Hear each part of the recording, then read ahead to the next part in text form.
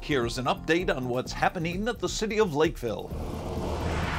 If you are planning improvements to your home or property that involve digging or excavating, you must call Gopher State 1 call at 811 to request that underground utilities be located.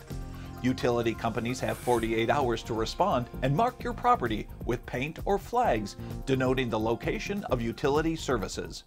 You must then take appropriate precautions to avoid those areas and dig carefully so as to not disturb or cut the lines. It's a sure sign of spring when the city opens its RV waste station site. The site is located at 18400 Ipava Avenue near the city's water treatment facility and allows residents to flush and rinse their RV wastewater in a sanitary fashion with water available for washing and rinsing. There is no cost to use this waste station site. There were several actions of interest at the May 3rd Lakeville City Council meeting. Fire Chief Mike Meyer presented his first quarter department report. They held a public hearing and moved forward with the process for the 210th Street reconstruction project. They approved an ordinance regulating targeted picketing in residential neighborhoods, and the council held 2 public hearings and directed staff to prepare ordinances to annex properties in Eureka Township for future commercial and industrial development. The next scheduled Lakeville City Council meeting will be held on Monday, May 17th at 6:30 p.m. Interested in becoming a Lakeville firefighter?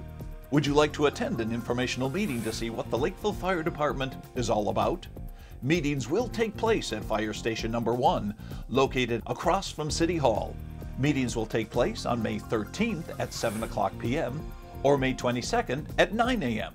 The informational meeting will consist of a description of the fire department, your responsibilities as a firefighter, and the steps and timeline to begin the process.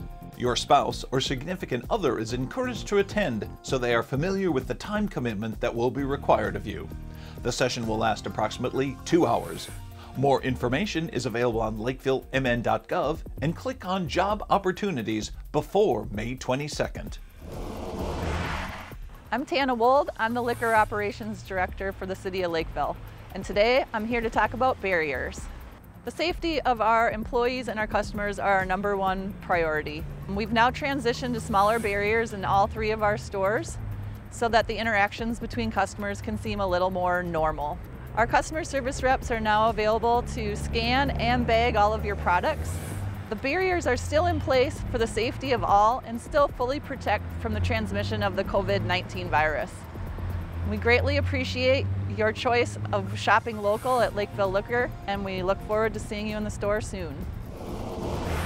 If you would like more information about these or other city-related items, please visit the city's website at lakevillemn.gov or call 952-985-4400.